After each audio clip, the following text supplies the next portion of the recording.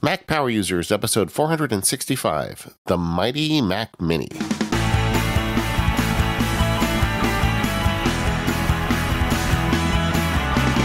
Hello, friends. David Sparks here, along with my friend Stephen Hackett. How you doing today, Stephen? Hey, David. I am good. Glad to be back, and we're going to get nerdy about some Mac stuff today. Yeah, Mac Mini. The Apple released a new Mac Mini. We've got a lot to talk about it. What you can do with it. I think a lot of people are wondering, where does this fit in my life, or is there a place for it? Well, we're going to cover all of the options today, and maybe a Mac Mini does fit in your life. But before we do that, a couple preliminary announcements. Don't forget the Seattle meetup for automators and frankly, Mac Power users and all the other Relay folks that we're going to have on January 19th. There still may be space for that, but it's filling up very quickly. And we'll put a link in the show notes. Also, don't forget, we're doing a live Mac Power Users episode recording in Chicago in early March. And that is another one. We're going to put the link in the show notes, but it's filling up quickly. So please get in there if you're interested. Yeah, we love to see people.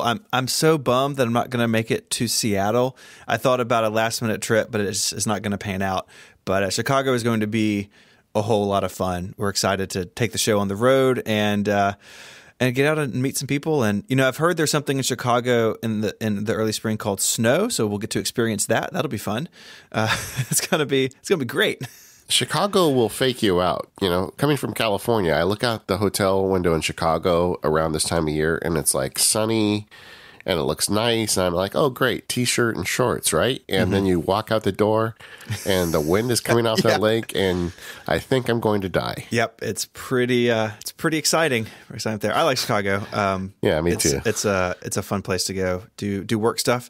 Before we get started, I would like to thank everybody for such the warm welcome. Our previous episode has been up for a couple of days now when we record this, and I've gotten so many gracious and encouraging emails and tweets and messages in the forums. It's really nice to be welcomed into such an institution like Mac Power Users. So thank you to everyone who's taken the time to write me a note. It really means the world to me. So we're excited to get going. All right. So the Mac Mini got an update. It did. It did. What a great feeling. Yeah, for a while we weren't sure if it was gonna just fade away into the night or what was gonna happen. But it got an update. But we thought we'd take the Mac Mini on today. But before we kind of talk about the most recent update, I guess there's a little bit of a history lesson involved. There is, and you have me now to talk about Mac history. So you told me my initial 12-page draft of this you didn't accept, so I shortened it. The Mac Mini came around in 2005. It came in at a time where the iPod was just lighting the world on fire, right? The iPod was a huge hit. And there's something called the halo effect. People would buy an iPod, and the next time they needed a computer, they'd look at, an iBook or a PowerBook or something that, because, hey, it's made by the same people who make my iPod. That works really well. I bet their computers work well. And to capitalize on this, Apple introduced the Mac Mini. It's called the Mac Mini.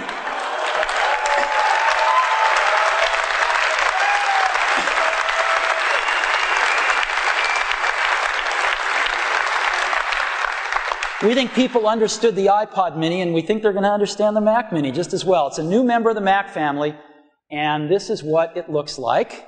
It's very, very tiny, and it has a combo optical drive, a slot load combo optical drive, so you can not only play DVDs, but you can burn CDs as well inside it. And it's really beautiful. It's got a bunch of cool things to it. It's quiet. It's got the slot load combo drive. It's got FireWire and USB 2, a modem, analog and digital video output, Ethernet, and it's really tiny. So this is a very robust computer, but it's very, very tiny. It was what Steve Jobs called BYODKM, which sounds like a NASA abbreviation, but it's Bring Your Own Display, Keyboard, and Mouse. We supply the computer, you supply the rest. So you can take Mac Mini and you can hook it up to, let's say, our 20-inch cinema display, right? And our keyboard and mouse. But the great thing about Mac Mini is you can hook it up to any industry standard display, keyboard, and mouse. A lot of people already have a display and a USB keyboard and mouse. And so Mac Mini will hook up to almost any industry standard display, keyboard, or mouse. The idea here was pretty simple, right? You've got a home PC like a Dell or an HP or something, and you want to switch to the Mac. Well, you just buy this little, at the time, $499 Mac, unplug all the stuff from your old PC, plug the same display, keyboard, and mouse right into your Mac, and you were up and running. It was kind of made for switchers, and $499 was the cheapest Mac of all time. I remember that price point really blowing my mind when they announced it. I was like, how could a Mac be only $500? Now, of course, you could upgrade it and spend a lot more, right? Yeah. But starting at $499 was a big deal. And so it really was kind of brought into the world as this idea of like, you're just going to switch from a PC to the Mac in sort of the lowest friction way possible. But it very quickly, as we'll talk about, kind of grew past that too. Yeah, we're going to put the link to the announcement in the show notes, and it's 5 minutes of Steve Jobs, where he waxes poetic on Firewire and tells you everything that's great about this. But really, it was $500 for a Mac. I mean, that was unheard of. Yeah. When I got started in this racket, So I was really happy at the time. I know a lot of people that came to the Mac with that original Mac Mini. Absolutely. It just opened the door to so many people. And, I don't know how successful it was as a switching machine. I'm sure people did that. But, very quickly, Apple sort of realized it was more. And they started updating it. There was another round of like PowerPC G4 powered Mac Minis.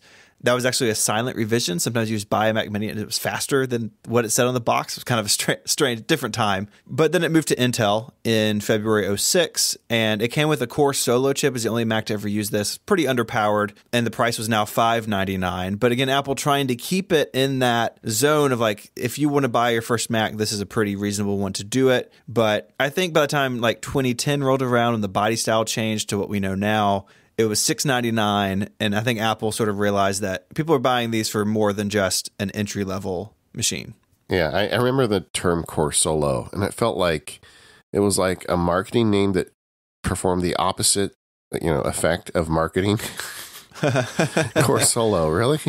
It's okay. It's like half the computer you would get with a real CPU. But I do think that Apple, when they started the Mac Mini, they assumed it was just a switcher Mac, it was going to bring people over. I don't think they really expected the way all of the already existing Mac users were going to find creative ways to use it, though, because I think that started kind of immediately. Yeah, I know. So I have a story about this first Mac Mini. I actually have one. It's here in my office. And I worked for like a little nonprofit in high school, and just like on weekends and stuff and at night. And we bought a G4 Mac Mini, this original machine, as a file server because I and the person I worked with both had laptops, and kind of like shuffling hard drives around just got old. I was like, well, we can just buy a Mac Mini and put a big hard drive, dangling off the back via Firewire, and just put it like literally up on a shelf somewhere, and not have to worry about storage anymore. And that wasn't a switching sort of situation, right? I didn't replace a PC server. I just bought a Mac Mini because it was small and cheap, and it did a job that no other computer really could. And I think that to me is the heart of this, is that the Mac Mini can become many different things depending on what you need it to do. Like, I'm sure you remember this too. Early on, there were people who like putting Mac Minis in cars, right, with little LCD screens. And now it's silly. Now people put iPads and CarPlay and stuff. But you put like a Mac Mini in your glove box to sync iTunes to your car. It's like, I don't think Apple intended that, but here we are. Yeah.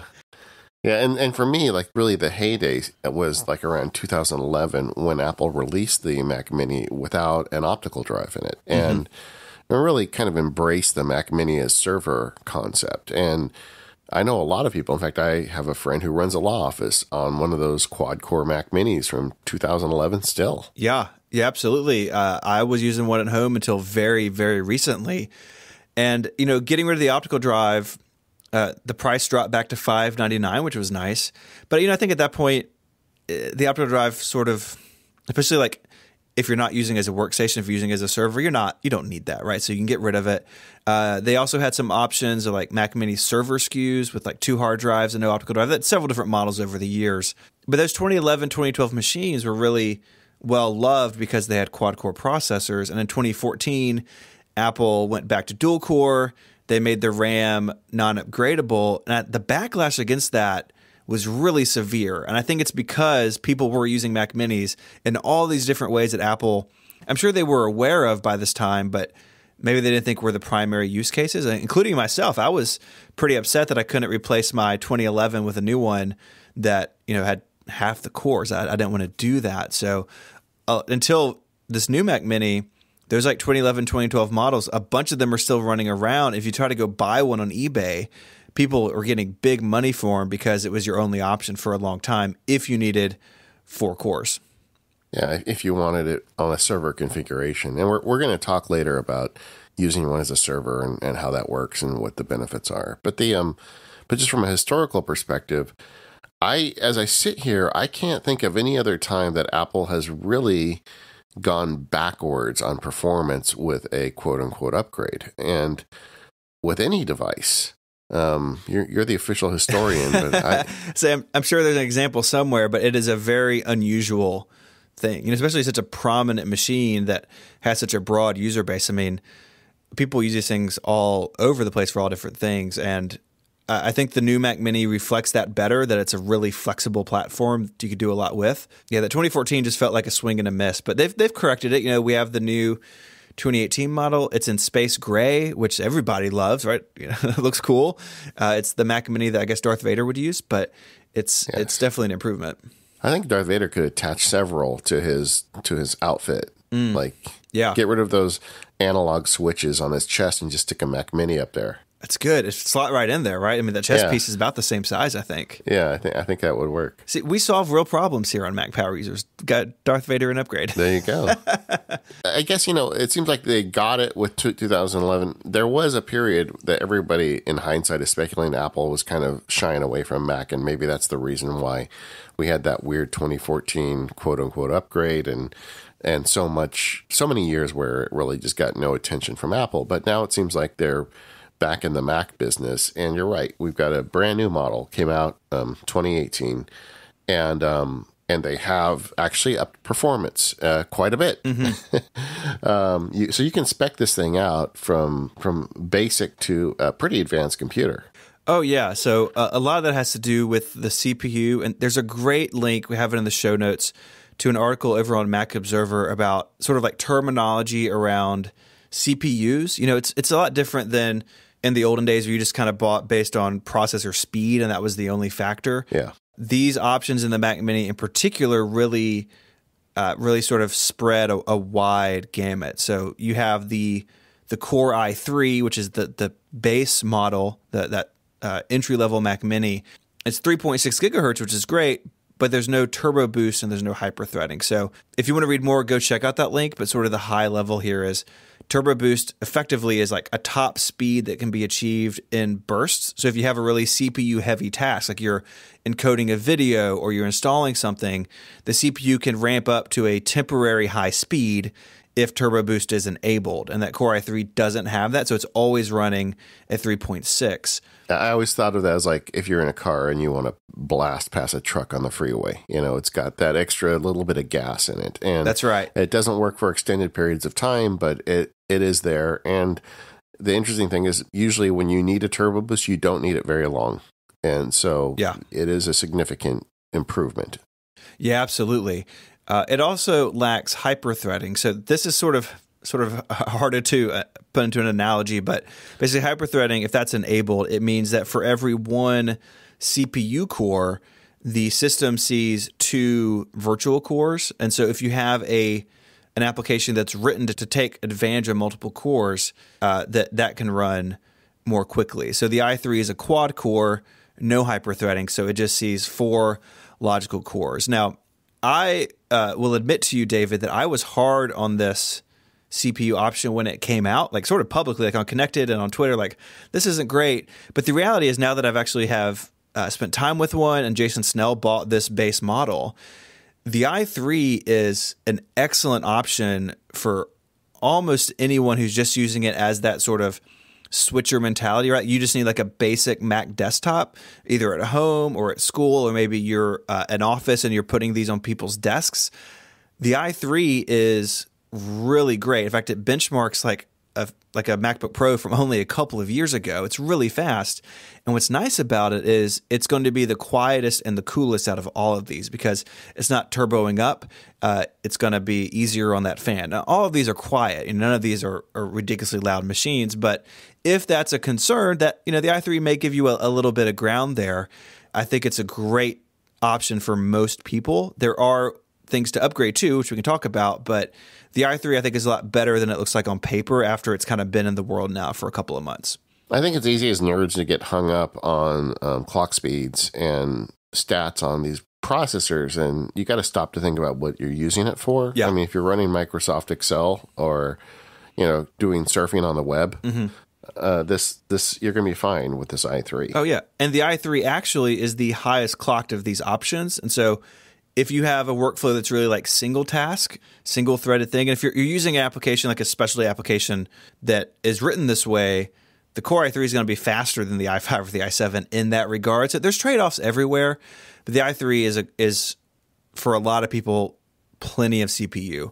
If you do need more, there are options. You can go to a Core i5, which is now 6-core as opposed to the quad core on the i3.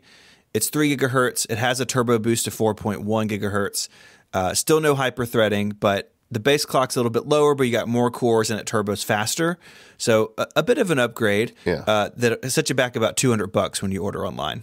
And then you can go another level up to get 6-core, 3.2 gigahertz, 4.6 gigahertz turbo boost with hyper-threading for an additional $300. Right. For all the complaining we did for all those years about how the Mac Mini fell backward, now you can get a 6-core Mac Mini. I know.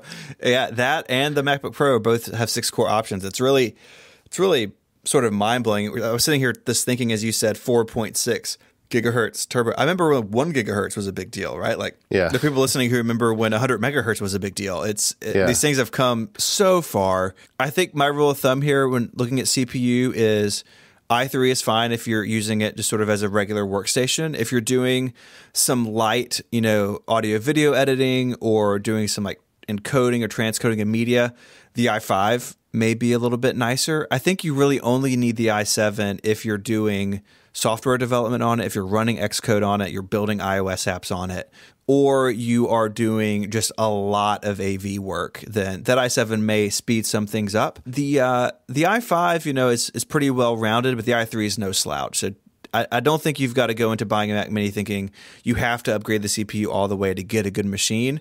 I think all three of these options are good for a lot of people. Yeah, and I think that transcoding video thing is a trap people fall into. They say, well, I'm going to do video on it, so I need to spend an extra $500. It depends on what kind of video you're transcoding. I mean, most people are not working in like 4K. Most people are doing an iMovie once every month or two with the family, and you can get away with the i3 on that. You do not need to spend extra money. Yeah, absolutely. The RAM we should talk about, 8 gigabyte of stock. The RAM is technically upgradable, but you need to take it to an Apple store or to an Apple authorized service provider to do that. You got to basically have to take the whole machine apart. You risk your warranty if you do that. So that's something to consider. 8 gigs of stock. I think you can put 64 gigs of RAM in a Mac Mini now, which is just hilarious to me. Yeah, for $1,400. Yeah. You could buy a whole nother computer for how much that RAM costs. I think if you're using it even day to day, 8 is fine.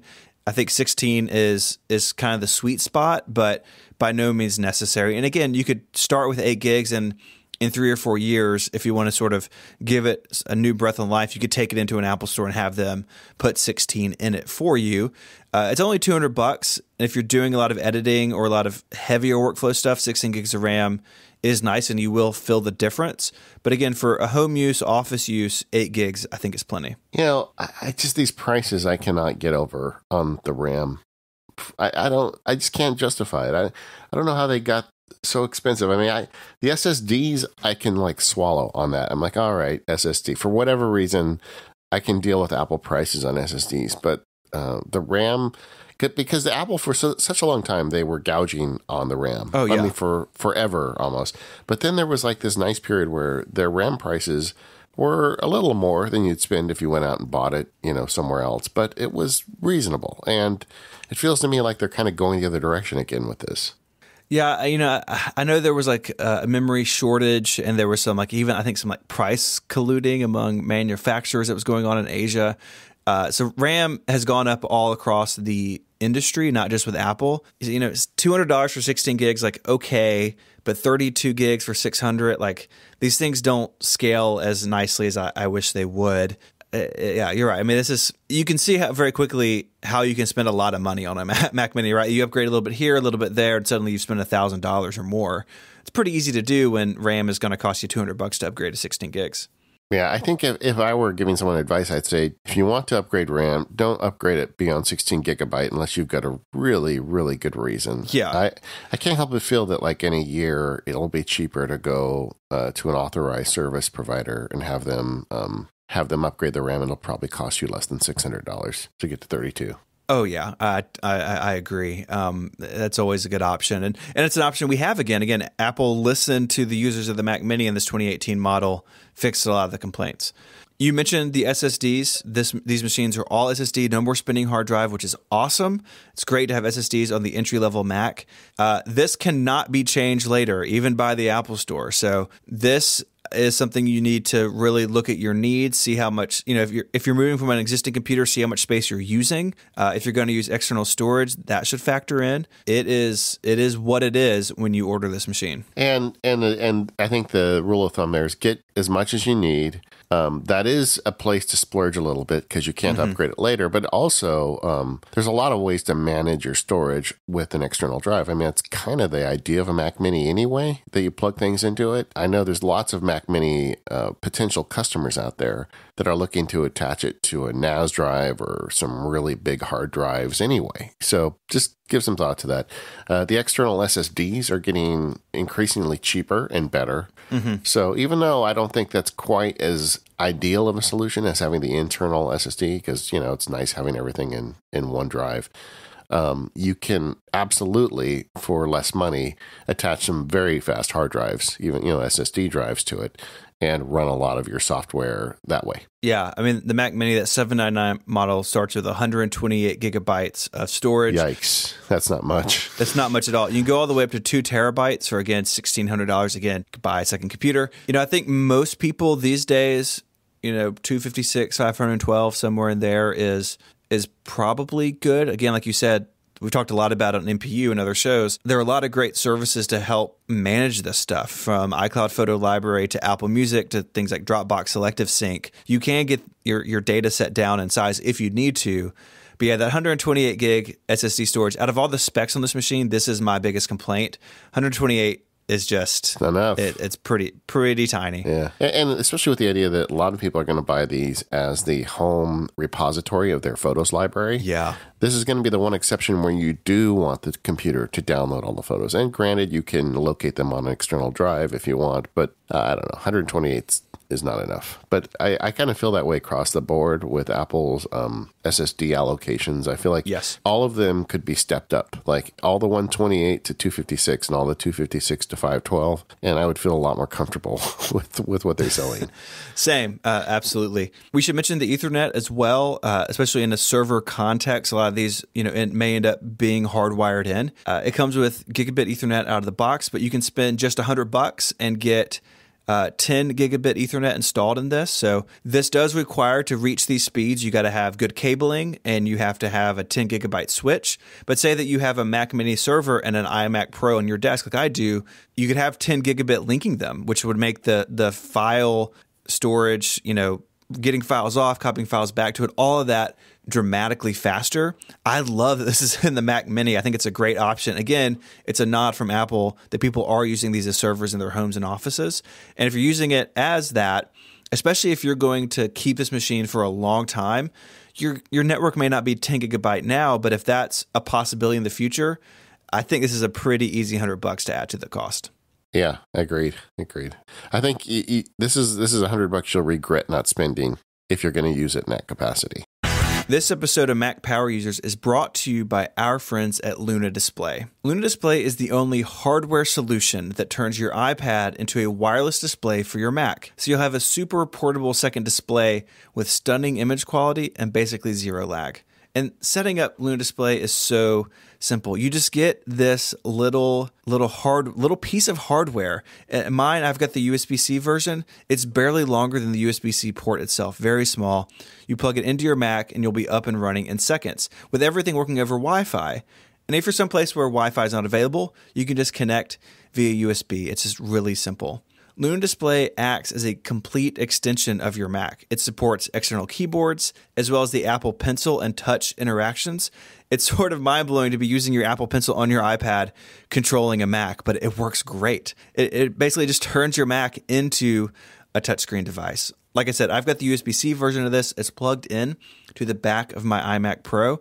And when I'm recording audio and I need some things on a second display, or if I am, working on a bunch of documents and I want a reference document open to the side, I've just been doing that with a Luna Display on my iPad Pro. So I can have a spreadsheet or something up to the left and what I'm working on the right in front of me on the iMac, and it's just seamless.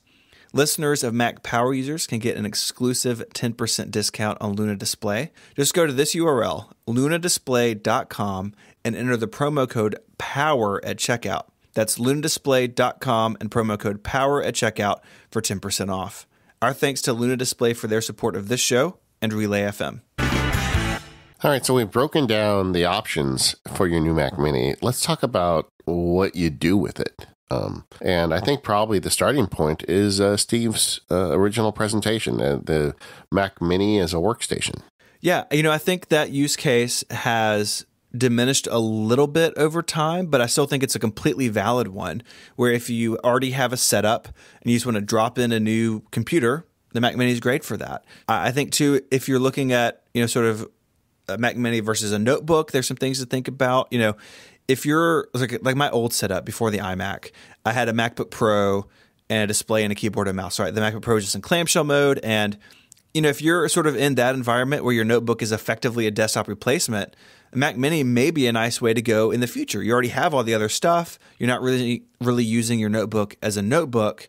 Well, the Mac Mini may be a lot cheaper of an upgrade than, say, a new MacBook Pro or something. So I think that is something that's overlooked a little bit, but I think it's totally a valid use of this machine. And the Mac Mini is so small and quiet, like you just have it on your desk and you're never going to think about it, right? It's not like these old towers that people used to use. It had to be under your desk and you had to run cables and stuff to them.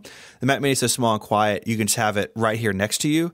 It's totally great. Totally, it's a great coworker, if you will, at your desk.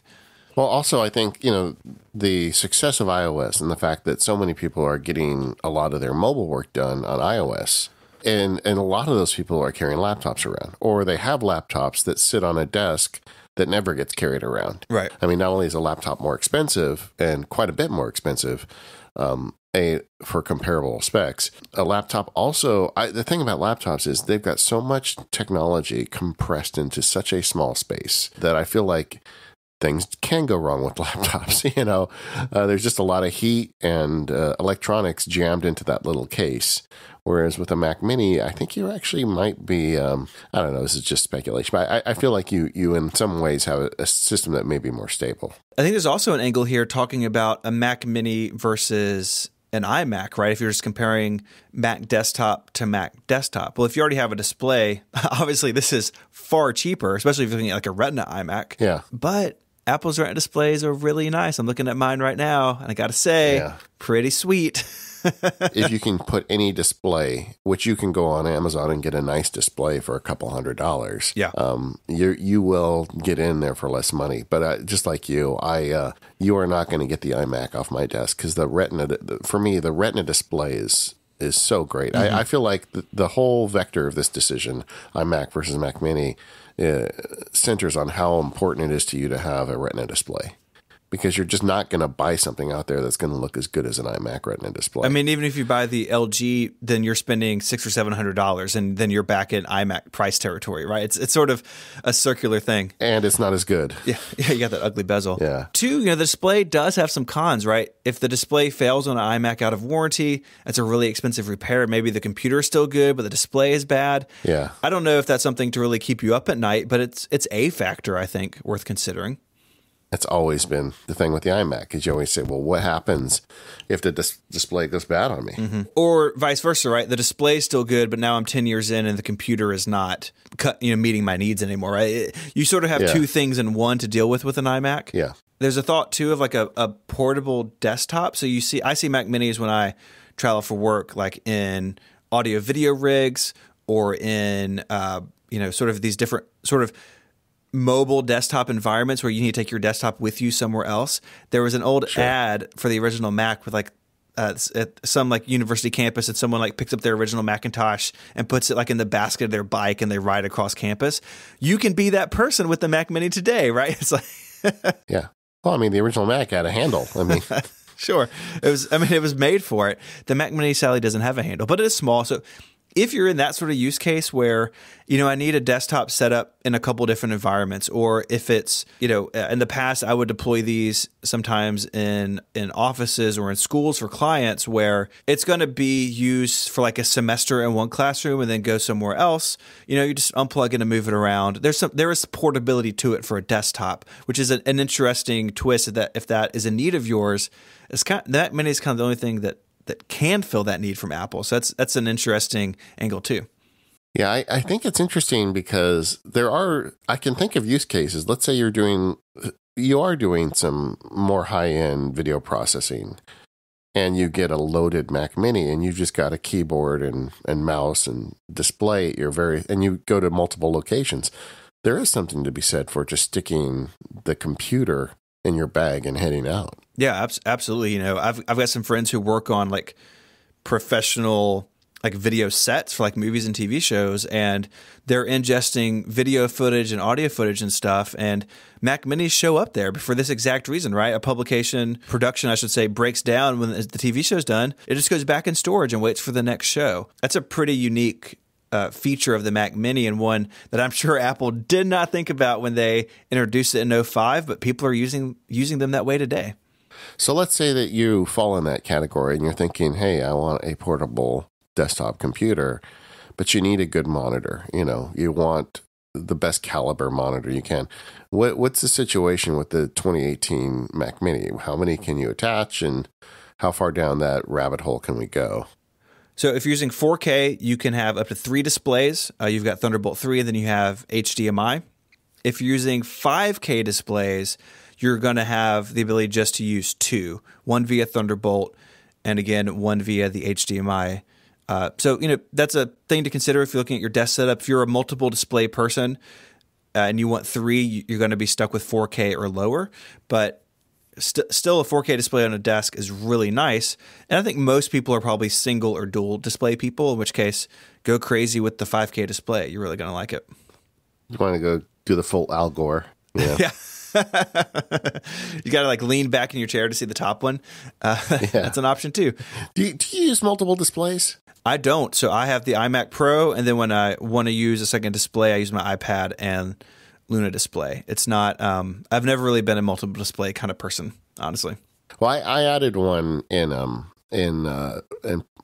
portrait mode on the right side of my my 5K iMac, and I use it as a reference. I've talked about it in the past on the show, but that actually works for me, having a little extra display. But I don't want the big wide thing where you physically have to turn your head to get to data. Yeah, that's kind of why I don't do it. The 27-inch still, I feel like I've got to turn my head a little bit, or at least move my eyes around a lot. So it's not for me, but I know a lot of people really love it, and the Mac Mini can be the heart of a setup like that really easily. One of the things I like about the new Mac Mini is that it's Thunderbolt 3, and which is a fairly accepted standard at this point, I guess we can argue. I think so. And it's got the USB-C stuff. So you've got a ability to expand this. I mean, that's always kind of been the idea, is that this is, the brain, and then you can expand it with the expansion ports. I mean, we had FireWire to begin with. I mean, just for that reason.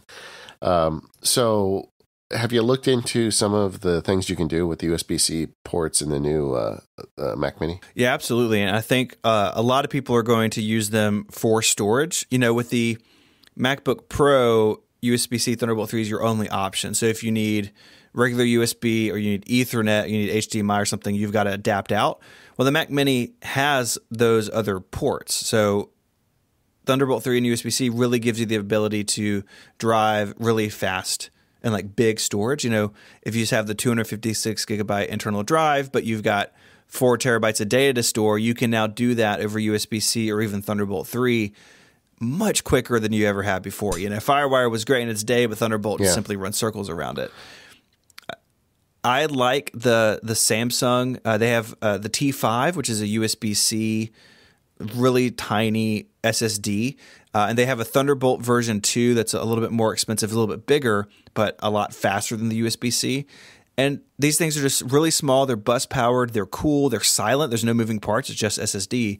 And if you just need a little bit more storage, you know, you need a terabyte more or, you know, 512 gigs more, a single SSD just hanging off the back is a really great option. And you can still back it up really easily because it's just a local drive and it's not going to add heat or noise to your setup. Like, you know, we used to use stacks of external hard drives and those always make your desk vibrate and, you know, you have to worry about mechanical failure. SSD just gets rid of all those concerns. And it's going to be cheaper than the Apple internal options for sure.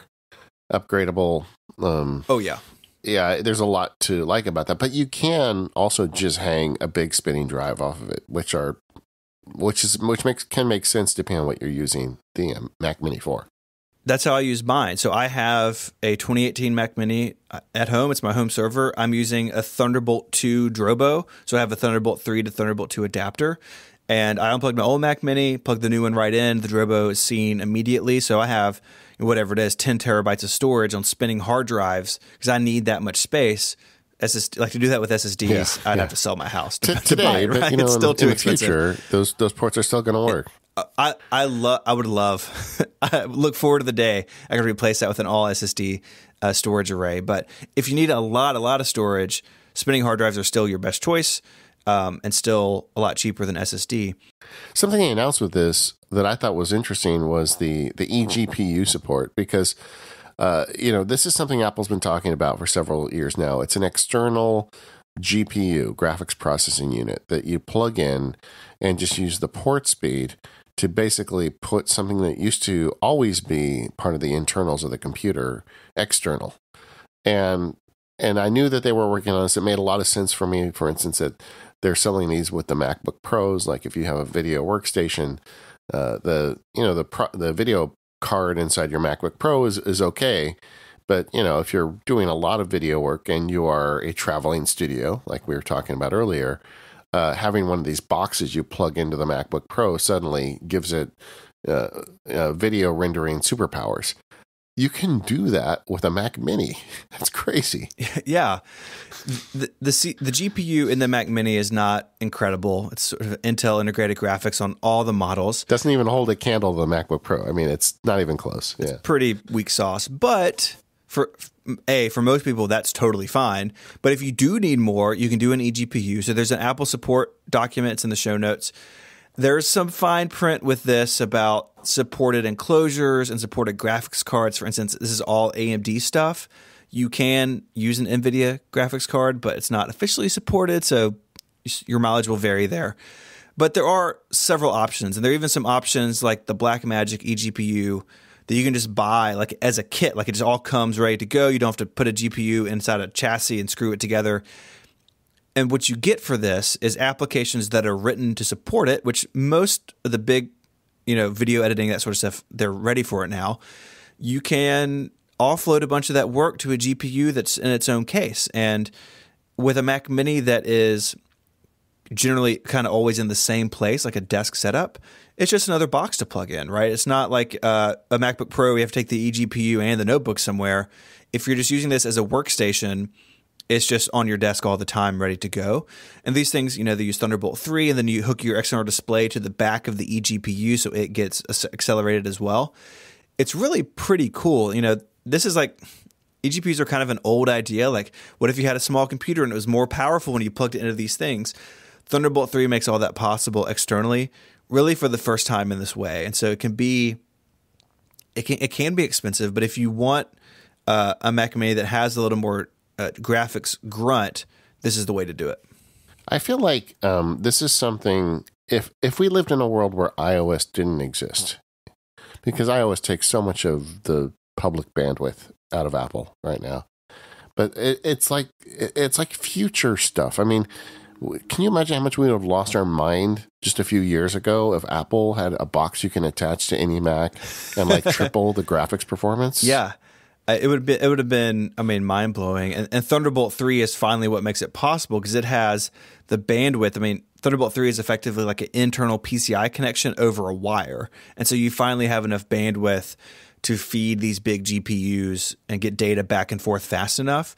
Yeah, it really is amazing. I have not used one of these. Again, I've got an iMac Pro that has a big beefy AMD card in it. But if I was still like a MacBook Pro on the go kind of user, I may look at one of these for when I do my 4K video. But this does make the Mac Mini a lot more flexible and, again, more future-proof because you can upgrade that eGPU over time and the Mac Mini kind of stay this like computing core that is kind of untouched, but it gets like better through Thunderbolt over time. I think that's pretty cool. I love this. I feel like it's kind of new. I know they've been talking about it for years, but it just feels to me like in the last 6 months this has become real. Mm-hmm. And I'm really looking forward to see where this goes. Like, as I understand it, there are some configurations where you can chain these things together, and I'm really curious to see how powerful you can get a Mac Mini if you want to spend some money, outside the box. Also, I think we should note that we have Stephen has made reference to an Apple support article. It's the first time since Stephen joined the Mac Power Users that he was able to do that. Yes. And I think that is a momentous occasion. Yeah, I have an ongoing series on my blog where it went up today. I call it K-Base Article of the Week. If you pay attention, it's usually about something else I'm working on. So the one this week was about the Mac Mini. But it's funny. I actually now have done it for so long. Sometimes I come across support documents like, I think I've read this before. And then I search my own blog and I have linked to it in the past. So again, problems when your blog is a decade old. But yes, as the first time of many, maybe we'll get a sound effect or something. Every time I mention support document, you can ring a bell. There we go. Well, it is funny when you Google a problem and you find the answer on your own blog. I've done that many times over the years. That's kind of an embarrassing moment. Like, oh, I've got a problem. This episode of the Mac Power Users is brought to you by Squarespace. Make your next move with Squarespace. Squarespace lets you easily create a website for your next idea with a unique domain, award-winning templates, and more. So what do you want to make on the internet? Maybe you want to make your own online store or create a portfolio of photographs or write a blog so you can search yourself in the future and find answers to your own questions. Squarespace is the all-in-one platform that lets you do just that. There's nothing to install, no patches to worry about, no upgrades needed. You don't have to worry about any of that stuff. Squarespace has got it covered. They have award-winning 24/7 customer support. If you need any help, they let you quickly and easily grab a unique domain name, and all of those award-winning templates are beautifully designed for you to show off your great ideas. I really like Squarespace. I've been using it in MacSparky for a long time, and one of my favorite features is that 24/7 customer support. Occasionally, I want to do something on the website that's out of the ordinary, and I just send a note to Squarespace, and I always get an answer very quickly. I know they've got locations all over the world, and you can tell because they respond to those questions no matter when I send them in a very short amount of time, and usually they've got exactly what I need. Squarespace plans start at just $12 a month, but you can start a trial with no credit card required by going to squarespace.com/MPU. And when you decide to sign up, use offer code MPU to get 10% off your first purchase of a website or domain and to show your support for the Mac Power Users. Once again, that's squarespace.com/MPU and the code MPU to get 10% off your first purchase. We thank Squarespace for all of their support. Squarespace, make your next move, make your next website. So I think we should talk a little bit about Mac OS on a server. So, server it's kind of a word that means a lot of different things, but I think in our context, it's a computer that is performing tasks for you, whether that be serving files or running applications, kind of 24/7. That's sort of what it's more or less dedicated to doing. A computer you buy for this sort of sort of job you need done. macOS Server used to be a thing. It was a separate product from macOS itself. They used to be like macOS 10 Client, macOS 10 Server. Yeah. macOS 10 Server used to be like hundreds of dollars, and then it became cheap, and then it was free, and now it's gone. Yeah, if you go back several years in the MPU archives, we did entire shows on how to run the Mac OS server software, and we had experts in, and it was a thing where you could have your own wiki, and they had mail servers and all sorts of server-based software. And was it last year that they just said, oh, by the way, we're not making that anymore? I think it was last year. It was a year and a half ago, I believe, we got that note. Yeah, and most of it got rolled into macOS client, so a lot of the sharing stuff just kind of showed up in High Sierra.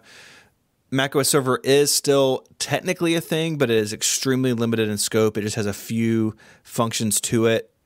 I think for everything we've talked about and are going to talk about in the show, you don't need it. Like, you can just install macOS Mojave out of the box and do what we're going to talk about, because they've just brought most of those features over. But it was a sad day, but I think Apple, like, surely there are people who are stuck in a rut because they needed things that Apple just doesn't support anymore. But for sort of the home or small office user, I think everything you would need is still present. It's just now on your Mac out of the box for free, as opposed to having to install some other weird OS or some application from the App Store. Yeah, and that's really one of the big questions of this episode is, so what do I do with this Mac Mini beyond having it as a workstation? A lot of people are using them as servers, and there's a lot of listeners that are saying, well, I don't really know what that means. And what it means is you've got a Mac in the background always doing stuff for you. I mean, at the most basic level. So think about that. Like, let's say you've got a laptop and you've got photos. We were talking about photos earlier. And because it's an Apple laptop, the SSD is probably too small to hold all your photos. With a Mac Mini in a closet or on your desk, you could attach an external drive or get one with a big enough internal hard drive and say, Photos is going to run on this Mac Mini, which is going to be running 24/7. And this is the one that I want to download the full quality photo of every photo I upload to my library. And so suddenly you've got in your own house or office a computer that's got full resolutions copies of all of your images. Mm-hmm. That's very powerful, because before you bought that Mac Mini, you just had the online versions with small scaled down versions on your laptop. And while I have not personally heard of people losing photos through Apple Server, and I know now that I've said that, the forums and the email's going to light up, but there's something to be said for just having your own data in your own house, and that's one of the many things people do with a Mac Mini server. Yeah, and it makes it, that sort of stuff easier to back up because you have it all there. I think that the sort of the photos thing you were talking about, that setup, can work for a bunch of different cloud services. So like Dropbox, for instance, you may have some folders not synced to your notebook, but your Mac Mini that's always there, maybe with a bigger pile of storage, you could sync all your folders to that. And then, your Time Machine or Backblaze or what have you can be backing those files up. Same with OneDrive. You could have it just be another place for iCloud Drive to sync its stuff. Sync is not backup, but sync can get your files on computers that you can then back up more easily, which I think can be really powerful. Yeah, it's the one place you can say, give me the whole enchilada. And you can string on as many spinning drives or SSDs or NAS drives as you want to that Mac Mini, and all of the data, all the ones and zeros get delivered to your house or office, and you've got them there.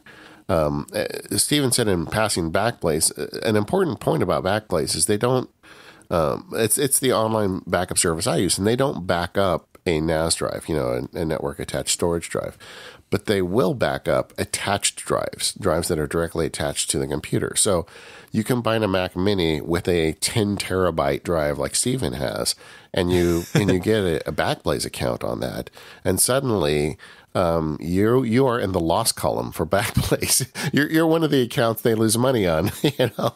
That's me. And you know what? That's okay. That's exactly why I have it set up that way. I used to use a NAS. So NAS is just network attached storage. I used to use that. Now I use this for this exact reason. Another really interesting use case is Apple's mail rules.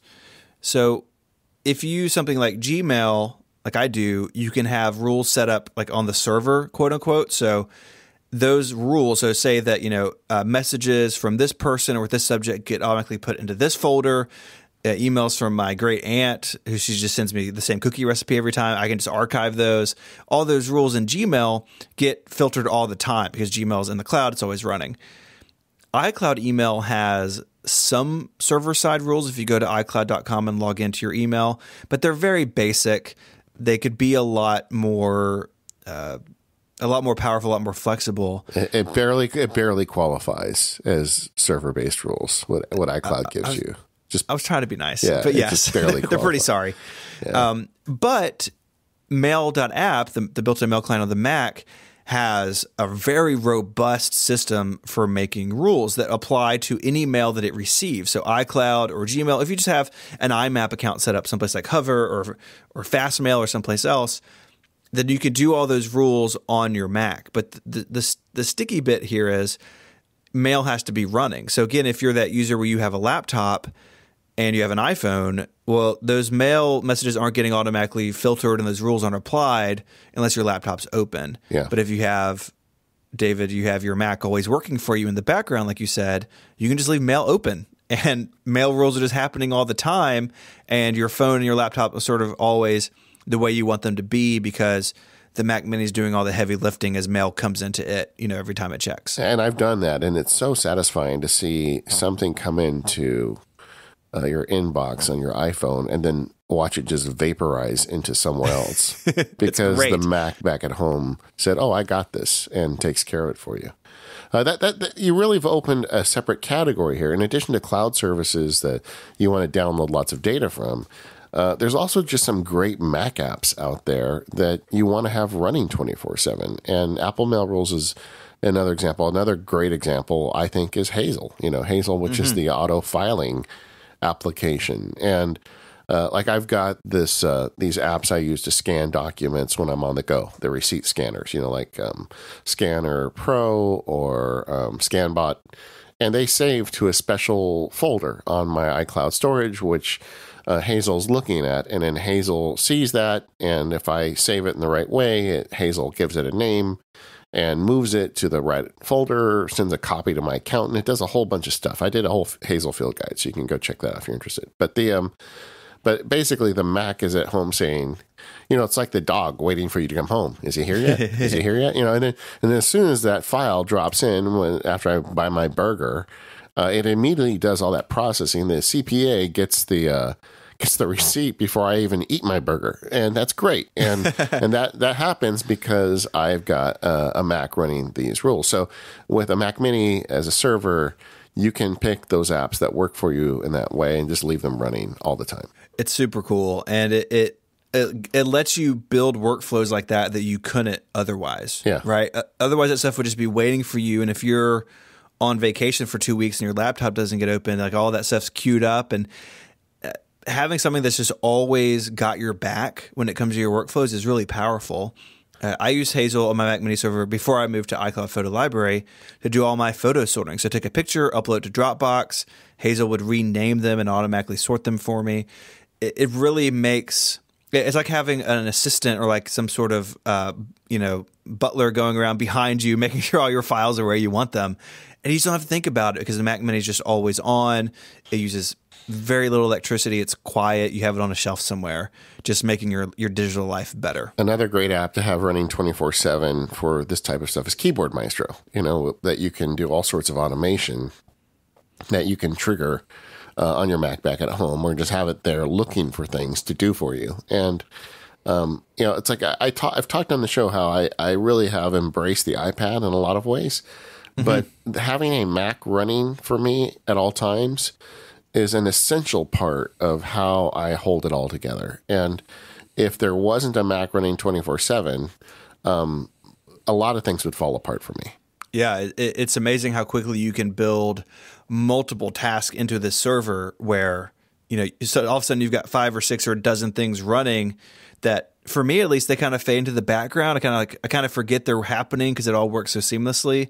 And then one day it stops. You're like, oh, what happened? I must have lost internet at home. Mac Mini's not working for me.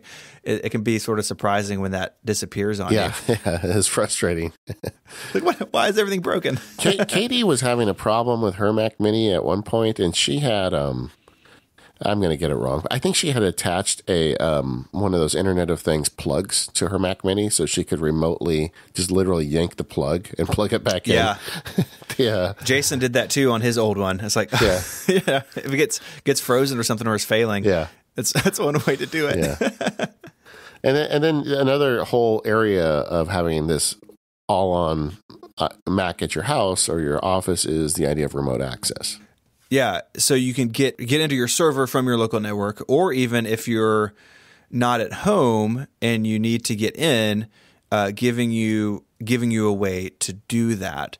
So there are a couple of pretty interesting ways to do this. If you're just on your local network, so for me, I have my iMac in front of me, my Mac Mini's in the house, I can just use Finder. I can select it in the sidebar, hit share screen, and then I'm just controlling my Mac Mini. I don't have to go over to the TV where it is and like find its keyboard. I can just log into it and work on it in a window. And what's really cool about the way Finder does it is you can drag and drop files in and out. So say there's something on the server you need, or you need to have something added to it. You can just drag it over and it copies it over the network. You can share a clipboard, which is huge if you use something like 1Password and maybe it's not set up on your server, where you can log into things by copying it in your 1Password on your local machine and pasting it on the server. It's really neat, and it is not nearly as frustrating as you think it would be to have a remote Mac, because macOS just makes it as native as possible. Just, hey, just drag this file over and it does the right thing. It can be really great, but it does require you to be on the same network. So there's some other options if you need to get in from the outside, right? Yeah, when we were in London for Hurley's big day, I was on South Bank one day doing some work, and I bumped into a problem. I had an iPad. I didn't have a Mac with me. And I bumped into a problem where I had a web service that just would not play nice with mobile Safari. And so it's like, I don't know, it's like 6 a.m. London time. I use Screens, which is connected to my always running Mac back in California, logged in remotely, used Safari on my iMac, took care of what I needed to, and then went back to work. I mean, it's just, there's so many different ways to have that remote connection that you'll find excuses to use it. Yeah, so I use Screens. It is a great Mac app that gives you this remote control.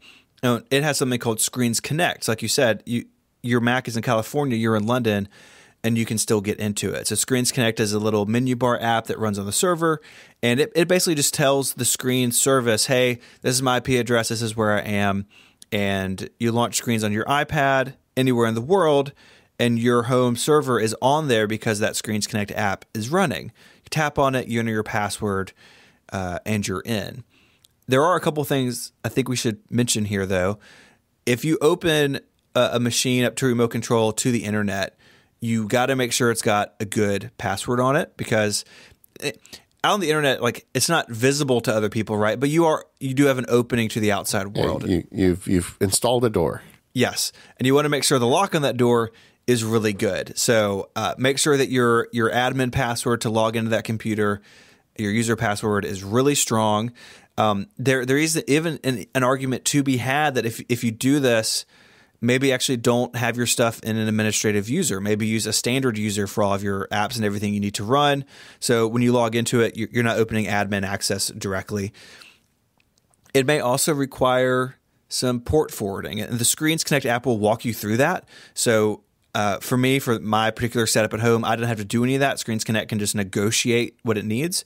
But some setups may require you to log into your cable modem or to your router and say, hey, I need to open these ports to this IP address. And again, Screens Connect can walk you through all that. And it's a one-time thing. You get it set up and you forget it, and then you're set. It's funny because I don't run Screens Connect 24/7 on my Mac because of security. I just don't want it. I don't want the door to always exist. Right. So like when I took the trip, I would turn it on. If we're going out of town, like anytime I'm knowingly leaving with an iPad and not a Mac, I'll turn it on. Something just occurred to me while you were talking. I could automate this. I could make a text file like with a certain code in it, and just have Hazel look for it and run an Apple script on Hazel to launch Screens Connect. Oh, I love that. I love that so much. So let's say I do find myself away without Screens Connect connected, and I need it. And honestly, I need it about 3 times a year, so it's not a very, very frequent thing. You could create a text file that you save to a specific location on Dropbox or iCloud. Then you could just have Hazel looking for a text file with those contents, and you make it a very obscure phrase or term or whatever, or a 1Password, long string. And then once it sees that, then you could trigger an Apple script with Hazel. It'd be a very easy Apple script just to launch an app. That would give you kind of a backdoor into launching Screens Connect on your Mac back at home or the office from anywhere in the world. That's great. I really like that a lot. Because like you said, you're opening a door, and it's something to consider there. I'm going to put that in place. All right. So now I have homework. That's good. Do homework and write it up for us so we can follow along. Yeah, I will. I'm thinking I could even put it into a Siri shortcut. I mean, you could do a lot with this. There's one last thing I will mention while we're talking about this remote connection. If your Mac Mini is headless, and by that we mean it's not hooked up to a display, Mac OS will set the default resolution pretty low. And so when you remote into it, it may be sort of difficult to get around. And so there's a little HDMI adapter. Our friends at Mac Stadium came up with this and found it. And it's basically just a little dongle that plugs into the HDMI port. And it basically tricks the Mac Mini into going into 1080p. So when you log into it remotely, the resolution's a little more usable. So I use this on our headless Mac Mini that we have with Relay, and it works great. I can connect with screens and everything. It's a 1920 by 1080, a really usable size, and it's like $9 on Amazon. It's pretty hard argument. It's just a little plug. I mean, it's like a half a dongle. Yeah, it's itty bitty. So if you run into that where you're remoting in and the resolution is not where you want it to be, then this may solve that problem for you. It's called the CompuLab Display Emulator. And that's just a cool name. That's a great name. I think I just need to get one just for the name. This episode of the Mac Poweries is brought to you by SaneBox. We all have email. We all have too much email, and it can be difficult to set up the filtering and all the rules that we were talking about to make it manageable. That's where SaneBox comes in. SaneBox is really smart, and it learns what email is important to you and filters out what isn't important, and it can save you hours during the work week. And SaneBox works with all kinds of email programs and services. You don't have to have a special app. You don't have to route your email through their server. It just works. It's really easy to use any mail app you want. So you can use Mail if you're like me, or if you want to use a third-party app. All these SaneBox features will follow you wherever you go. It has some really great filtering. You have Sane Later. This is email that you want to get to, but you don't need it in your inbox right now. You can deal with it when you get a little bit of time. And Sane Later is a lifesaver for me. A lot of email goes there, and I sort of deal with it, a couple of times a week, keeping my inbox nice and pristine. You have the Sane Black Hole, where you can send messages where you never want to hear from the receiver again. I have quite a few things in my Sane Black Hole. David, I thought I could read a couple of subjects from my Sane Black Hole. Bring it. Let's hear it. Emily emails me several times a week wanting to know if I'd be open to a mutually beneficial collaboration. She keeps asking. I got an email from Todd wanting to know my coverage topics. That's all it says. Coverage topics, ? The email, it's just spam. It's just junk. It didn't get caught by my spam filter. It's just PR stuff I don't want. I think my favorite, though, right now is the design and build of work culture and leadership. I mean, work culture and leadership is a thing to think about, but I don't need that in my email. I don't need that in my inbox. So it's in the same black hole, and I don't have to deal with it anymore. My favorite right now is Marcus wants to talk to me about mutual synergies. Oh, that's important in the new year to think about. So that's in my black hole. Sorry, Marcus. As it should be. You can snooze email. So it's something you need to deal with, but you can't get to it to the next business day or maybe the weekend. You can set up snooze folders and drag mail in. You can do sane reminders. This is really powerful. So say that I email David a thing about the show and I CC 1 week at sanebox.com. Well, in a week, Sanebox is going to remind me, hey, you emailed David, but you never heard back. So maybe you should check in on that. It just makes it really great. You can even set a date. So say, hey, remind me of this email on tax day. You can CC it to April 15 at sanebox.com, and then you'll be reminded on that date. You can move attachments to Dropbox and other cloud services. You can, like I said, put stuff in the same black hole and never deal with it again. Lots of filtering, lots of great power user options.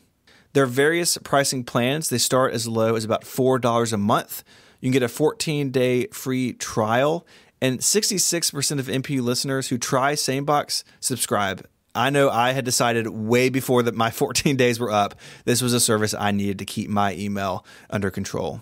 If you go to sanebox.com/MPU, you'll receive a $25 credit on any plan. And like we said, there's a 14-day free trial, so you can see if it works for you. Thanks to SaneBox for supporting this show and Relay FM. All right, so we've been talking about the things you can do with a server. One topic we haven't covered that I think is kind of important for your home server is media. I think it's a huge use case, right? We have movies and TV shows or other things that we want in a central repository, but that's not going to be our laptop, for instance, or our iPad. And that always starts with Plex. Well, we did a whole show on Plex years ago, yes. But it's still just as good. I mean, it's great. With Plex, it's in fact, it's better now because it used to be you had to do all these hacky things to get Plex running as a server, and now they've got of course, it's a subscription, right? But they've got a service that you can attach. You can have not only the stuff serving up to your home media at your home, you can even have it serving up to you when you're on the road. Yeah, and you just install the server app on your Mac. Again, you set it up, and your media is just available to you. It's really awesome. You can share it with friends. So if you've got friends with a cool Plex library, you can log in and watch their movies. Yeah. Hello, Casey Liss. It's really great. There is one little sort of follow-up to the CPU conversation, though. There's an article on Plex's website talking about the CPU requirements if you're going to do a lot of encoding. And depending on the type of media you have and kind of how you input it, you may need to do on-the-fly encoding, and they recommend an i5 for that. But if you do your research and kind of see how Plex wants the stuff to be formatted, I don't think this is as big of a deal for a lot of people who are sort of on top of this stuff, but just be mindful of that if you're going to do some live encoding, the i3 is not necessarily going to cut it.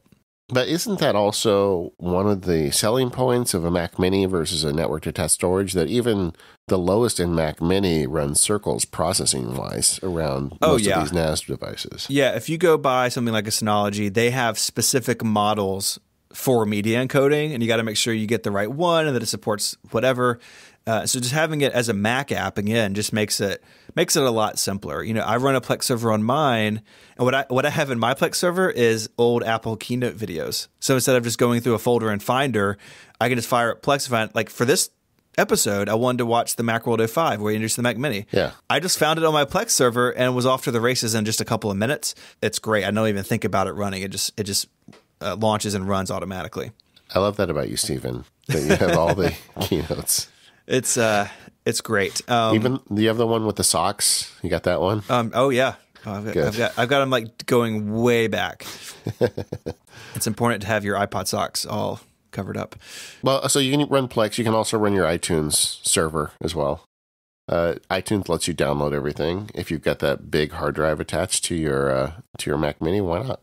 Yeah, I do this. So if let's say we purchase a movie on the Apple TV, the Mac Mini will just be in the background downloading it, so it's on the Drobo for future use. I think this is maybe a little less important in the world of like streaming and Apple Music, but it's definitely still available. And we still buy a fair amount of like TV shows and movies on iTunes, so it is there. We also have kids who have they each have like an iPod Nano, and I use the iTunes library on the Mac Mini to sync music to that. So we still purchase some music like soundtracks to kids' movies and stuff. And you just have a lightning cable dangling off the back. And, I plug that iPod Nano, the iPod Nanos in a couple of times a year and sync new music to them for the kids. But I think that's probably less important than it was, but it is a great option that iTunes still provides you. Just like anything you buy, I can download it. I'm just going to download it so you have it. It's pretty cool.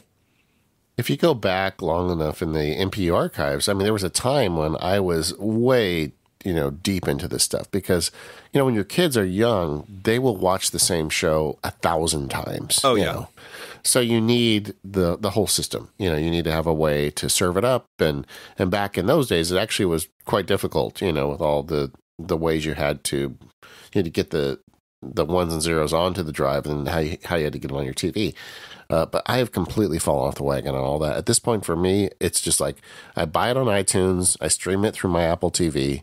I don't even run a Plex server anymore. So I am the worst candidate for this type of stuff because I just don't, I looked at all those movies that I had ripped of, I am not going to be watching the Barbie Princess movie, and my kids don't watch it anymore either. So,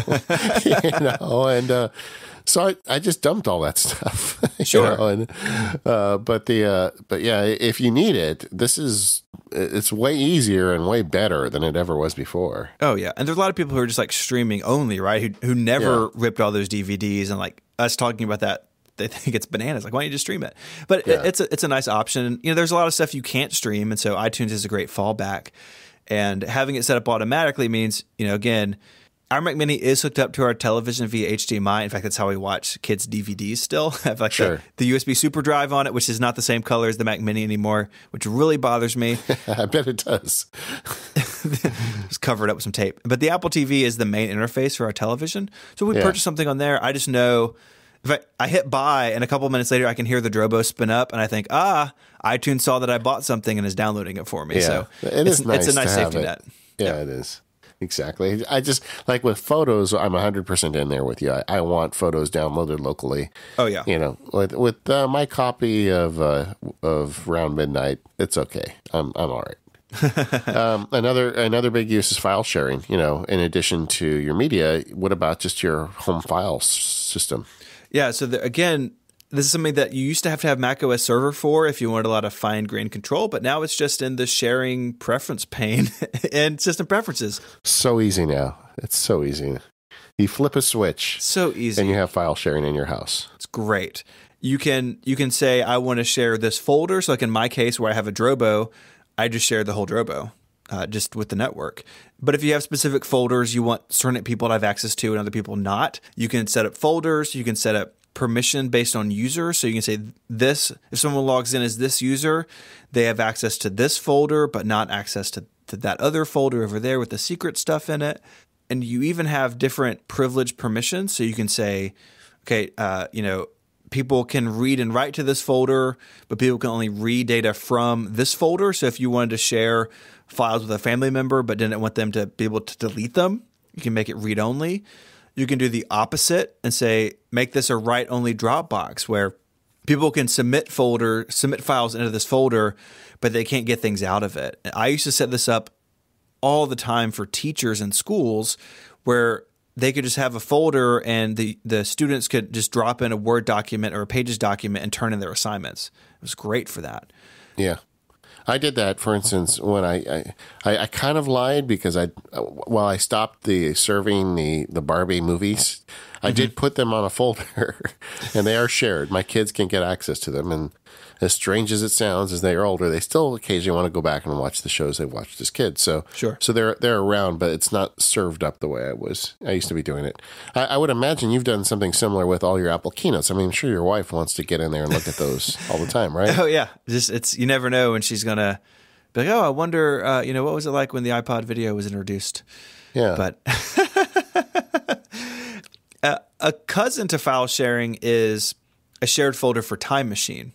So, again, in our sort of imaginary household we've been talking about, we have the Mac Mini with a big bucket of storage. We got a couple users with laptops. So, yeah, it could be difficult to remember where the USB drive is or to plug it in. It's all of a sudden it's months, and some laptop user in your household has not backed up their stuff, and then disaster strikes. A Mac Mini can solve that too, right? Yeah, and this kind of treads in the territory of time capsule, but Apple is getting out of the business of time capsule. So This really is the modern solution if you want to have your laptop owners getting backed up reliably. So it's set up in the sharing system preference pane. You basically pick a folder and then you right click on it. There's a little contextual menu where you can go into advanced, enable Time Machine. I think one of the smartest things here is you can set a quota. So say that you have a 2 terabyte drive dedicated to, Time Machine drive backups. And I've got 2 users, I could have a quota for 1 terabyte each. And when they set up Time Machine on their laptop, it just shows up as a terabyte worth of storage. And so they're not going to have one user overfill the drive and the other user not be able to do a whole backup. You can segment it out and make sure everyone has an appropriate amount of storage. That is super helpful and really useful if you're doing this for multiple users. If it's just your laptop onto your server, who cares? But if you've got kids running around with notebooks or a spouse or a roommate or something, it can really save you a lot of headache down the road when your Time Machine volume is full and people can't back up, and or you have to add somebody down the road. It's like, oh no, what do I do? This sort of segmentation you can do in here can really save your bacon. Yeah, so and a couple points on this. Number one is this is an excellent use case to buy a cheap spinning drive. You can get definitely, like I think on Amazon you can get a 5 terabyte spinning drive for like $150. And then the second thing is this is one of the things where I think benefited from the demise of Mac OS Server, because this is baked into the operating system now. Like you don't necessarily need to go buy a Mac Mini to do this. If you've got an iMac that's running 24/7, or even if you've got that laptop that you never unplug, this is something you could use with any Mac in your house. Absolutely. You just plug it in there, have it under the desk, and forget about it. It's really, really sweet. But if it's not there when the laptops look for it, that's a problem. So you really want to have something that's connected all the time. Yeah, absolutely. It's a great point. What about content caching? Yeah, this is sort of a strange one. It's one that Apple doesn't have. There's like not a lot of explanation in the Mac OS preference pane stuff of what this is or what it does. But if you enable this, basically what it's doing is Apple, like the Mac, will use however much storage space you allow it. And again, you can set a default amount here, so it doesn't have to overrun your whole drive. You can say, hey, just use half a terabyte for this. And what it's going to do is Apple is going to use that space to store temporary files that systems on your network may need. So a good example of this is a new software update comes out for the Mac. And if you have content caching turned on, that will download it and it will make that file available to the other Macs on the local network. So you're not going out over your internet service provider 3 times to run the same update on 3 Macs. The content caching is designed to reduce that bandwidth usage and, of course, speed up installation. Yeah, I mean, installation was the only use case I could think of for it. It's about it. And it's pretty invisible. Like your client machine is not going to tell you, oh, I use content caching to download this, right? Like basically you just have to trust that it's working. Now you can open Activity Monitor on the server, and if you have this running, there's a cache tab that shows up there.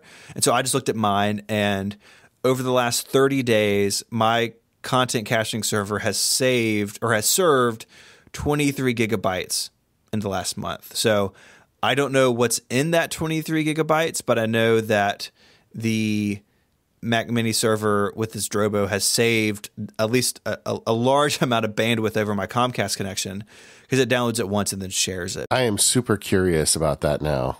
I mean, what is happening, Stephen? I guess we're on a lot of Mac OS updates. I don't know. iCloud can also use this. So I think things like iCloud Photo Library and maybe Apple Music, these other services can dip into the storage. So it's doing a lot of stuff, but it's pretty opaque about what's happening. I have it turned on. I have a lot of storage. I think I dedicated a terabyte to mine. Seems fine. It does seem like sometimes I go download something like, wow, that was really fast. Like, well, and then I think in my back of my head, well, my Mac Mini grabbed it. I don't think this is a reason to go buy a big hard drive just to dedicate to this. But if you have the space, it's a nice extra, I think. Yeah, I've always written this off, but now that's a lot of saved downloads. I wonder if you took your laptop, like go to Starbucks with your laptop and open iPhoto. I'm sorry, Photos. I call it iPhoto. And, you're going to have the caching thing on your laptop and then do the same thing at home. I wonder if you can do some A/B testing to figure out. Yeah. I wonder if it's like serving all your photos for you from that. I don't know. That's a good question. But it seems faster and it seems like it's doing something. So like I said, if you've got the space, this may be an interesting thing to do. Another use for a Mac Mini or a server that a lot of people don't realize is you can roll your own VPN. Yeah, this is one of those things that was in macOS Server that kind of didn't make it to macOS Client, at least in the GUI. So there's not a place in System Preferences to enable this. You can do it on the command line. There's a link in the show notes that talks about that. If you're familiar with the terminal, you could do it. It's not the most approachable thing in the world. But there's a $15 utility called VPN Enabler from Mojave that basically and this developer has written a lot of really cool Mac utilities over the years, but it's a little Mac app that sort of gives you a front end to that stuff. So if you want to set up a VPN without going into the command line to enable it, this little $15 utility can do this. So what's nice about this is you can have a VPN so your connection is secure. You're routing your connection back through your Mac Mini at home when you're out on public Wi-Fi somewhere. And if you don't want to pay for a VPN service like many of us do, if you just need it every once in a while, this can be a really nice option. Or if you just want to have a VPN for your traffic at home, this can do that as well. So it's a use case I know Dan Morin and Jason Snell have talked about in the past. I think Dan still uses it. It's a little harder to do than it used to be, but it can be a really nice feature, especially if you have fiber at home or a really fast internet connection and you want to take advantage of it in some interesting ways. This may be worth looking into.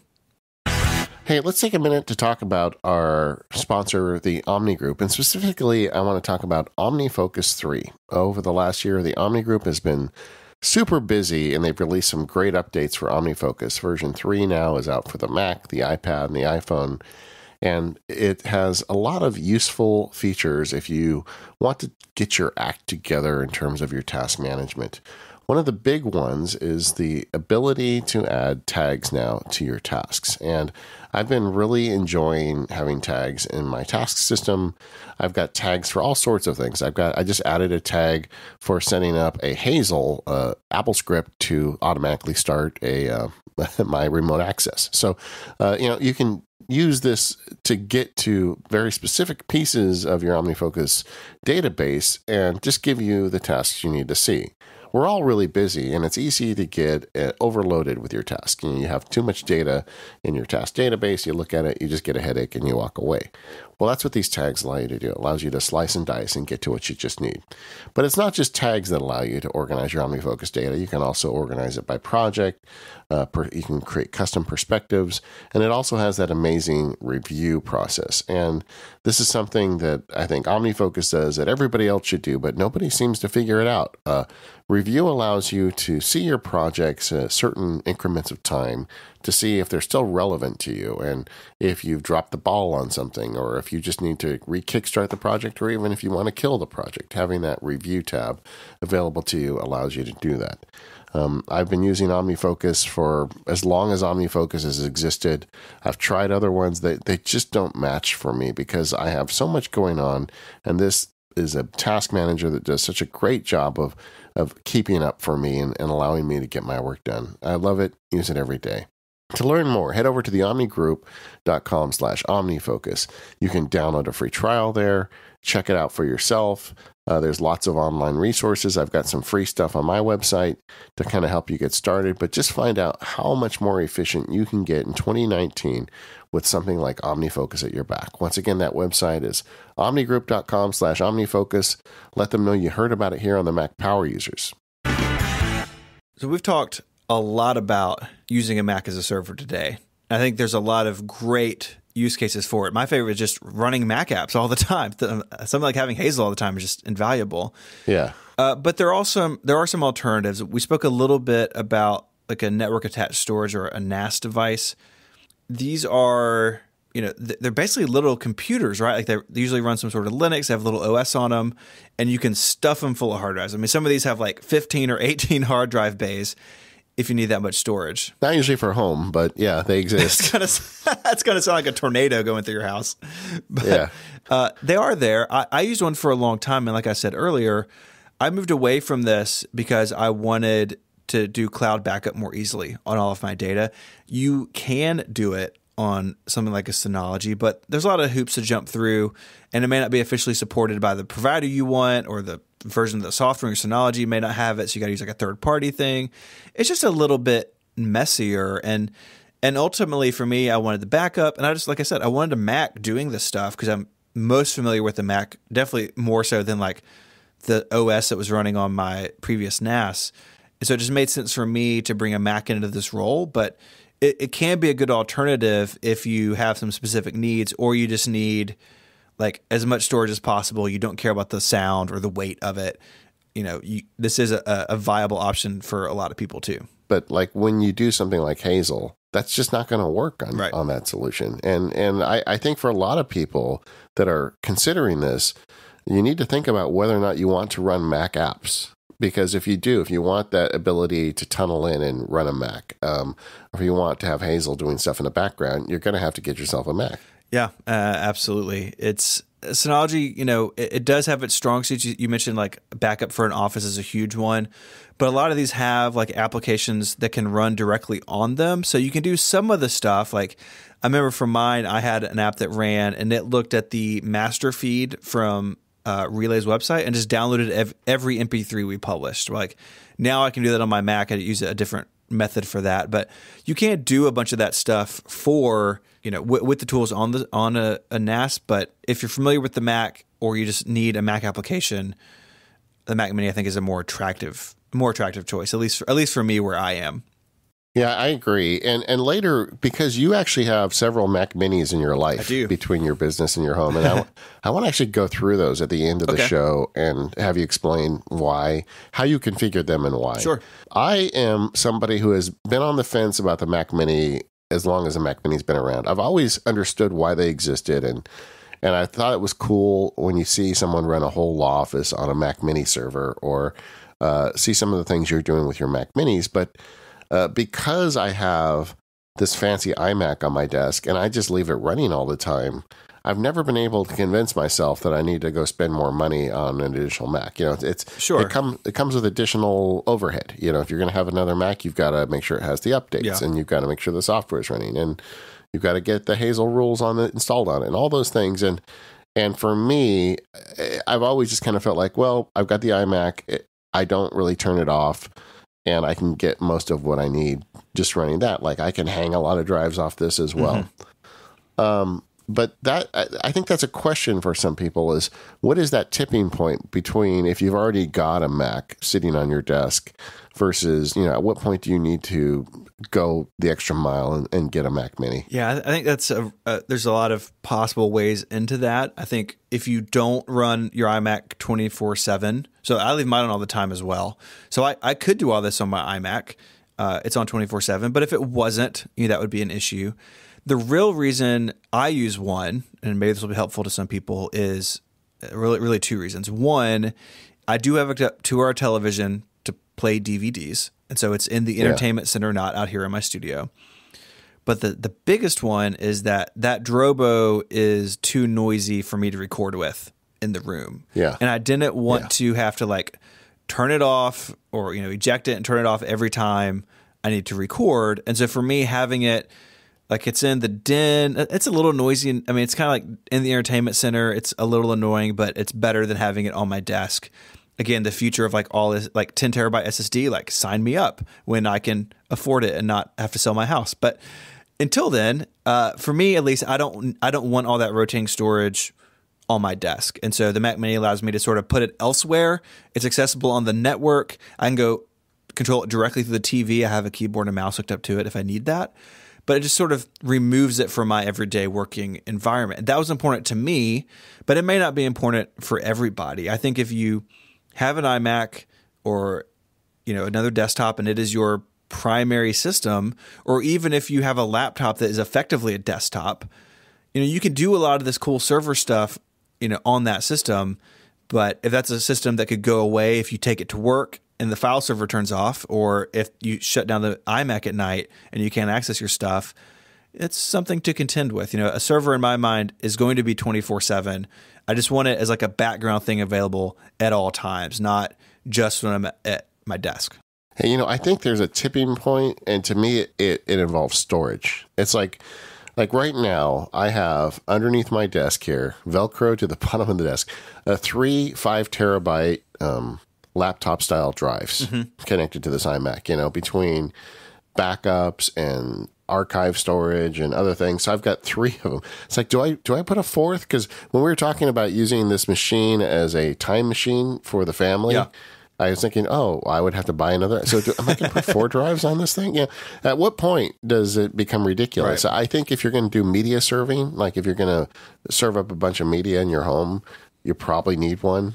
But to me, it seems like it really comes down to how much data are you going to sling around, and at some point, it may just need its own Mac. Yeah, I think that's a great way to go about it. And if you're looking to add one, you don't have to go out and buy the most expensive Mac Mini. You don't even necessarily have to find a new one, right? You can find a gently used, 2014 or 2012 even Mac Mini, especially if you're not doing a lot of video encoding or that sort of work. If it's basically just going to be a file server, you don't need a lot of computer to do that. And that may make it a lot more affordable. Or if you, upgrade a family member's iMac, or like a friend of mine for a long time used his 17-inch PowerBook as a home server. Now, that's sort of hilarious because it's an enormous laptop, but he just had some hard drives hanging off of it. It was up in a closet somewhere, always on, and he already had it, right? He didn't have to sell that machine and go buy something else. He could repurpose an older Mac. And if you're just sharing files and doing time machine backup and that sort of thing, that's totally fine. You don't need something brand new. I got a better one. I have a friend who has a destroyed laptop screen, and literally, the screen is, it looks like somebody shot a bullet through it. I don't know what happened, but oh no, the computer runs fine, and except there's no screen, and he runs it as a headless server. Stuck it in a closet in his house. Literally a headless server. Yeah. Poor thing. Yeah, exactly. Exactly. That's sad. I kind of admired that, though. I thought, well, hey, you know what? That it's keeping the Mac running, and it's still doing a job. I like that. I like that reuse approach. It can be a great way to cycle a Mac, from sort of everyday use to secondary use, a machine that may still have life in it. And there's no need to go out and get something new unless you're doing a lot of Plex encoding, or you're using it to like offload development tasks or something like that. Then, you're probably going to want something newer. But for a lot of people, even the way I use mine, honestly, I didn't need a new one. I replaced my 2011 because it was on its last legs, and sometimes it would start up and forget that it was a Mac, and lose its boot drive and do all this crazy stuff. And I was like, okay, I've had it 7 years. I'm okay to upgrade this, but you don't have to do that every time. Yeah, and it's probably less time to replace it before it fails than to wait till it fails and try and put it back together again. What about, we haven't talked too much about the small office server, and we've been talking about the home server. At the top of the show, we were mentioning that 2011 optical driveless quad core Mac Mini was a great office server solution. You think that's still true with the new 2018s? I think it is. I think a lot of people in small offices who want a Mac server have used a Mac Mini for a long time. Again, a use case that maybe wasn't on everyone's mind at the beginning, but for all the same reasons we've talked about it being a good home server, I think all of those apply to an office server, especially like the time machine backup. My last job I had, we were all Macs, and we ran a Mac Mini with like a huge LaCie RAID, and it was our file server, and then it was our time machine drive, and it was accessible to everybody in the office. And that can be a really like affordable way to do it, as opposed to coming up with some sort of like quote unquote enterprise solution and blah, blah, blah. Like a Mac Mini and a big drive will take care of a lot of your needs. And so I think there's still a use case for office servers in this space. And I think, honestly, I think the use cases between home and office are probably, there's probably fewer differences than you might think. And one of the issues really is I don't think that many people use office servers anymore, because everything is so cloud-based. Absolutely. I think the Google Drive and Dropboxes of the world did like the office server end much more than Apple not updating it for a long time, right? Like just move it to the cloud for everything, and that's fine. Something I've always been fascinated with, I've never done this before, and I know you have, is offsite Mac Mini. That's where you get a Mac Mini, you put it some location somewhere. And it used to be called Mac Mini Colo for a long time, but I guess now they changed their name to Mac Stadium. Is that the way? Yeah. And so if memory serves, they're in Nevada, but I'm not really sure where they're at. Yeah, they've got a data center in Nevada, and they got a couple others. And Mac Stadium has sponsored Relay stuff in the past, and in fact, my offsite Mac Mini is at Mac Stadium. If you listen to any of Relay FM's live shows, so like Connected and some other Upgrade, we stream the show live as we're recording it. That is all routed through that Mac Mini, and that Mac Mini is a 2011. The Ethernet jack died on it, so I'm using a dongle to get Ethernet out of it. So that's probably due for an upgrade. Yeah, it sounds they called me like, hey, your Ethernet port looks like it's acting up, so we put a dongle on it. I'm like, perfect. So it's still going strong. Having an offsite Mac server gives you all the utility we've talked about in your home, but it puts it out on like a really fast internet connection. So if you're moving a lot of data and you're traveling a lot, that can be a nice option. You can have a VPN server going through a really fast data center, not like your home Comcast. You can even host big websites on a Mac Mini server because you have an IP address and power and cooling and all this stuff in a data center, but you get all the benefits of running a Mac. So the Relay server, we do the live streaming software on it. And then we have our Dropbox account signed into it. And Relay is just like a bunch of shared Dropbox folders between hosts and everything. And we have everyone add this like sort of nondescript Relay email address to it. And that email address has a Dropbox account. And so all of the Relay folders for all the podcasts get synced through that Mac Mini, which is getting backed up again to Time Machine and to Backblaze. And on occasion, that has saved someone of like, oh, I deleted this file, I can't find it, and I can go get it off that Mac Mini. And it's not necessary, but I have the space and I have the bandwidth, and it's just a nice safety net. We can store some files there that I know will be safe and sound, not on a cloud service, because like I own that Mac Mini. I shipped it to Mac Stadium, but that's my computer, and I can call them and I can get it back. And it gives me some sense of peace about it that it's on hardware that I own and control to a degree. And it makes a lot of sense for a distributed company because you've got one person in London, one person in Tennessee, and then you've got assistants that are spread across the globe. So it's not like everybody's going to a single office anyway. Right. Yeah, and it's always available because, again, it's in a data center. I could do that out of my house, but like a tree falls down in my backyard and our server's down for 2 days, right? Like it's in a big boy data center with like armed guards and air conditioning. Like it's gonna be okay. And that like bedrock stability can be huge. Again, especially if you're using a Mac to host a website or to provide some mission critical function to your job or your life, then having that extra safety net of like it's run by people who do this for a living can be a really nice thing. Okay, I've got this vision in my head, and I do not want you to correct me. Okay. But it's of the Relay Mac Mini server, and there's like a couple guys with machine guns, like European security level, just standing around. I can't confirm or deny that, of course. With dead eyes, definitely have dead eyes. Yeah, all right, great. Yeah. Great. So Stephen, like I've said, I have been tempted by the fruit of the Mac Mini, but never actually bought one, and I don't think I ever will, at least at this point, because I'm getting by okay. Although, sure. Maybe once I get 6 drives hung off this thing, maybe then I'll... You're going to run out of double-sided sticky tape at some point, right? Yeah, exactly. Or square footage underneath my desk, one or the other. or maybe it's just that's one of the reasons this room gets so hot. I don't know. But you've got several, so let us know. So we talked about the one at Mac Stadium, so I think we got a pretty good idea of that. But you bought a new one. How did you configure it, and why, and how's it working for you? Sure. So the one I have at home, like I said, it's serving that Drobo to the network. So it's got that over Thunderbolt, and all of my like work files that I'm not actively working on are stored there. So like this episode of MPU, as I go through the edit, will be on my iMac. But when I'm done with it, I'll archive it on the Drobo. And I have just years of project files there. We have our iTunes library on the Drobo as well. I have it set up as a time machine target for my MacBook Pro. So it's just backing up when I'm at home, which is really nice. It does a bunch of stuff. So that Drobo is very busy. I share my iTunes library from it. And then I have a few like sort of background processes going on as well. I've got Hazel doing a very similar thing to what you described, where I can just scan something from my phone and it ends up in the right place.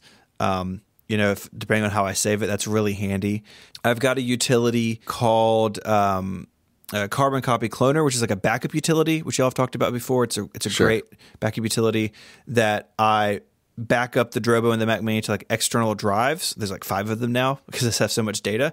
And that just runs on the Mac Mini server. And I don't have to do anything. I just plug in a backup drive and it detects it and backs up automatically. So I don't even have to log into it for that sort of thing.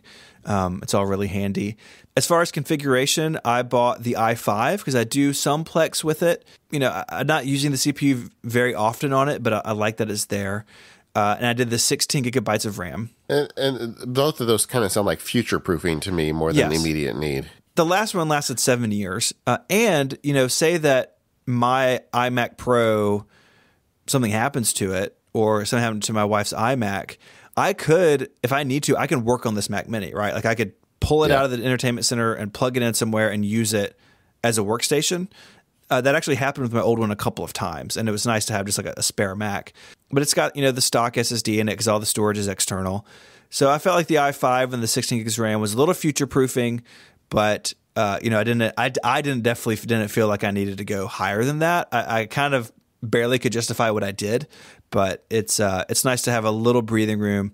Again, if anything, for just longevity. And of course, it's running Mojave. Nothing special there about the software or the OS because all that stuff's built in now. Like we talked about, you don't have to run some crazy file manager thing like you used to. It's just all built in, which I really appreciate because it keeps things a lot simpler when you're troubleshooting or setting something up new. Yeah, I thought about that, having one just because I run my whole enterprise, my legal and Mac Sparky stuff on one Mac. Mm-hmm. And if that thing went down, what would happen? But the way I've got my backups done and my storage, honestly, I could go, I live 10 minutes from the Apple Store. If I had to, I could be up and running pretty quickly. Yeah, I mean, that's like a pretty extreme use case and probably not one to like heavily consider, but if, like my iMac Pro is a production machine, like if it goes down, I have problems. And so if I had to get out of a jam, I could work on that Mac Mini to get something done. So it's nice to have that sort of tether there. So you've had it a few months now. How are you happy with the purchase? I really am. The one thing they did, and we didn't talk about, is the cooling is all new in the 2018. My old one, I'd hear the fan. Part of it was that it was old and like the fan was just noisy, but even encoding video, I don't really ever hear the Mac Mini. It's really quiet. I feel like it can survive in the entertainment center. It doesn't have great airflow through there, and I feel like it's going to be fine. And it's been rock solid for me. And just like the old one, a Mac Mini server is best when you're not thinking about it. And honestly, I haven't thought about it much, so I think it's doing its job pretty well. Yeah, I think also with that SSD, it's got to be quieter and cooler. Yes, definitely. I had put an SSD in my old one at some point, which made a big difference, but having it just built in from the factory, it's a lot faster. But yeah, it just sits there and does its job quietly, and most of the time I don't think about it, and that's how I want it to be. Well, I'm glad we can talk about the Mac Mini again, because for a long time I was wondering if it was going to come back or not. It was so sad to talk about it for so long, but here we are, and it's great. Yeah, exactly. Hey, if you've got a Mac Mini and you're using it in some interesting or fun ways, or maybe you're traveling around to 5 different work locations and you have your Mac Mini, attached to your chest plate, let us know. Head over to talk.macpowerusers.com and let us know how you do. We are going to do a feedback show at some point, so we'd love to hear some interesting uses for the Mac Mini. And you know what? The title sticks. It is the mighty Mac Mini. You can still do quite a bit with that little piece of hardware. Absolutely. In some ways, it's mightier than ever. Yeah. So we're the Mac Power Users. You can find us over on relay.fm/MPU.